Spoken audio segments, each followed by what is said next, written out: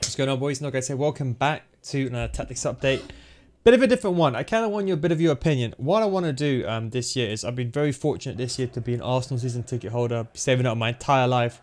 This year, got very lucky that I got a ticket, I was actually going to sell most of my tickets, but we played so well. I was like, I'm just going to go to every single game, but I want to do real life tactics inside FIFA. So let me know if there's something that's going to interest you. I want to do one for Arsenal anyway, and maybe for some of the big teams, but let me know if that interests you.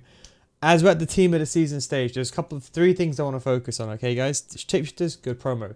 But if you want the most meta tactics, as in for abusing the game, use last week's. At this stage, this is the time where you prepare for the next FIFAs and you have fun. So we're going to incorporate some fun tactics here for you guys. Yeah, these are just tactics to have some fun.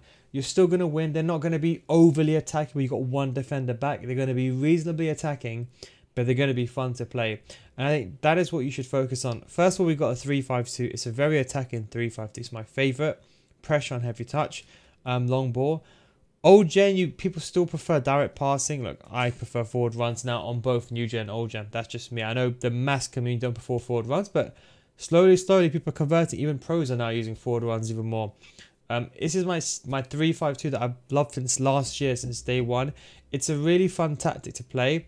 Maybe you can argue this 3-4-1-2, so I'm just going to go through this. But you got the two strikers of stay central, get it behind, stay forward. Cam on stay forward. So you've got very, very attacking, three players on stay forward. You still defend on the back five. That's because both the left mid and right mid come back in defense, get in behind and get into box or cross. Both CDMs, like cut, pass and length, are attacking. You can introduce one of these on balanced and a back three on stay back. This defends in a 5. Almost 5 in the 2 with the CDMs, the 3 strikers up front. It's a very good counter-attack formation. So if you really enjoy counter-attacking, or if you just enjoy defending stable like I do, but you still want 3 players on stay forward, but you find, for example, a 4-1-2-1-2 or 4-3-2-1 not to be attacking enough, it's actually a really good option. I really like the 2 strikers and the cam in behind. It's a very good formation. Probably still makes the meta formation tier list, but with pressure on heavy touch, it makes it a bit more aggressive.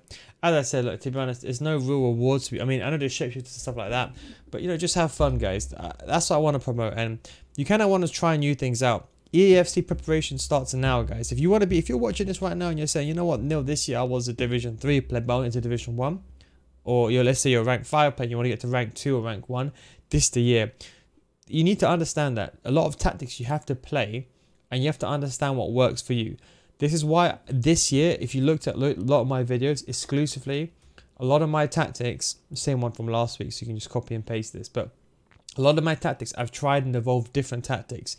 It's because if I give you all a pro player's tactics, people don't understand most pro players' tactics. It's like everything's unbalanced. So if you give that to an average player, they're going to say, oh, the tactics don't work. Well, of course tactics don't work, because a lot of it is to do with manual play. That is why I've tried to make every tactic for the average player. The idea is if someone is a rank 2 player, you push them to a rank 1. When you're talking about pro level, it's a complete different level compared to like a casual level. So you just have to bear that in mind. And that's what I'm trying to do this year, introduce you to different formations. And what we're going to do after this week is we're just going to introduce some formations that quote unquote didn't make it. They're still going to be, look, I'm not going to offer you junk. I'm not that kind of guy. I won't upload. You know me. I don't upload for sometimes for a week because I don't think I'm going to have to upload. I'm not going to just release junk and say it's good. I'm not going to do it. I'm not going to spam videos out. I got formation like the 4-3-3, the 4-5-1, stuff like that. And of course the 4-1-2-1-2 wide that you may enjoy playing. The key is finding your playstyle. This is actually a really good one that I actually forgot about. I used this a lot last year, but I never used it this year. It's just because 5 backs were so effective, there wasn't really a use case for it, but a lot of people still liked it. Pressure on heavy touch, 27 width, 52 fast build up play, forward runs. Now, this is attacking in a narrow, compact 4-1-2-1-2. The difference is your left back and right back, they're the ones that go forward. And then Vieira drops in between. So when you're attacking, Vieira comes back and it makes a back three with Saliba and Lacroix. So you're Saliba, Vieira, and Lacroix like that. Kind of like a triangle. Vieira acts like a temporary centre-back when your ball is in your possession.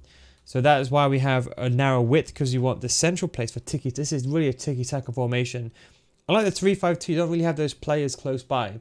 And unlike the 4-3-1-2, you don't really have that kind of defence to attack kind of logic. And you kind of, so what the idea is behind this is a very good tiki-taka formation, fast build-up play. The idea is short passing, forward runs. The truth is, no one really plays this way because the meta is L1 triangle, over the top, through ball, go down the wing, pass the ball inside the box, do a first time shot, or just do a step over spam, and that's it.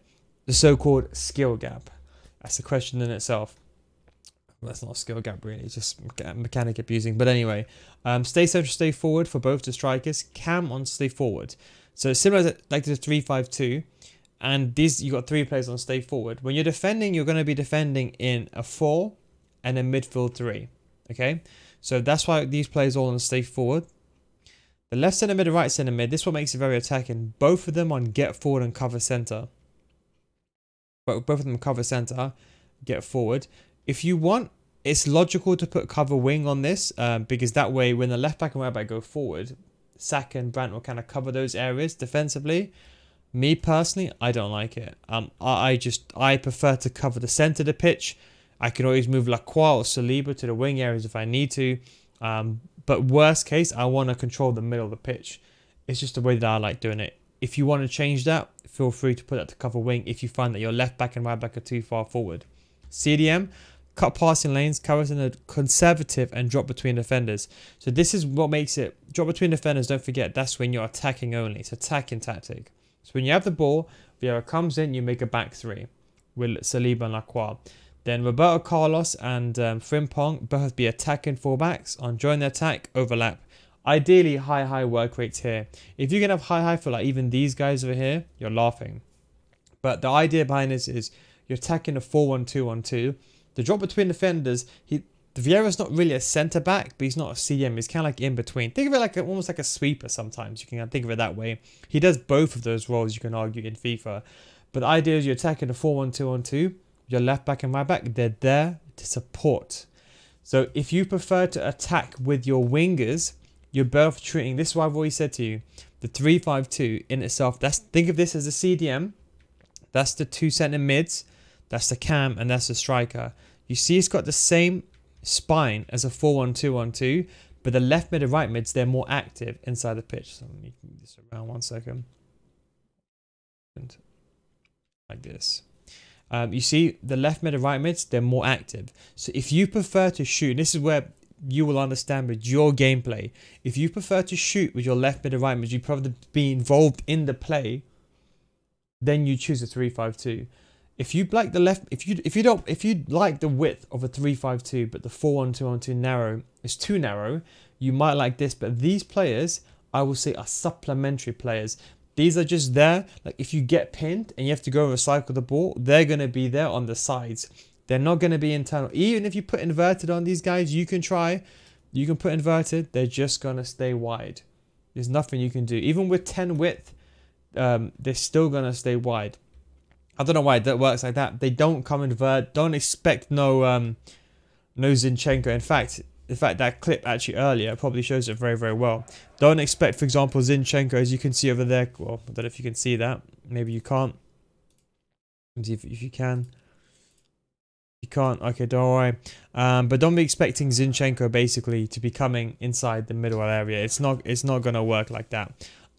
So unfortunately you can't. I wish you could. Like, trust me, I wish you could on FIFA, but you just cannot. And yeah, I mean, there's not a solution for it. So don't expect like Zinchenko to be like positioned. See how is Zinchenko positioned over here? So when I'm in my Arsenal tactics video, you're going to see I have to do a different formation. But yeah, you can't make a left back actually inverted. I don't know why.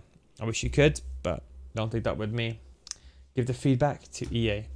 But my feedback, of course, if you are watching EA, please allow us to invert our left back and right back natively how they would in real life, not just so they go a bit more centralized and go forward.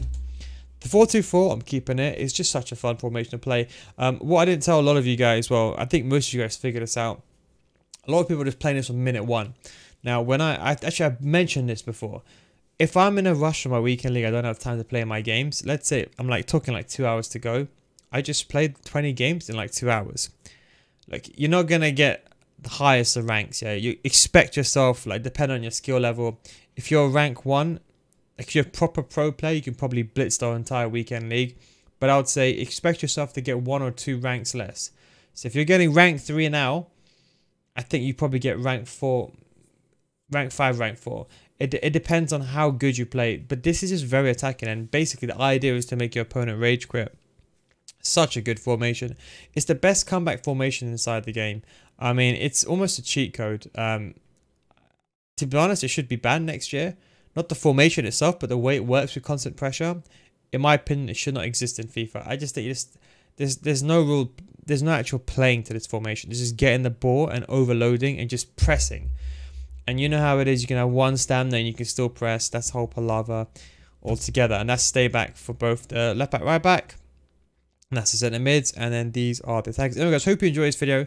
Let me know I'm serious about the tactics videos. But got some big plans for you next year. And don't forget EFC. We've already started videos for EFC on my FIFA School Series. Patreon.com/Neil, guys. We're doing real life football content. No, sorry. Real life game analysis in FIFA. So we have real life examples and we take it into FIFA. So examples just like this on how to defend. Stuff like that. Chewing gum, guys. Almost choked on my chewing gum there. Anyway, guys, thanks for watching. Take it easy. And of course, catch you next time. Peace out.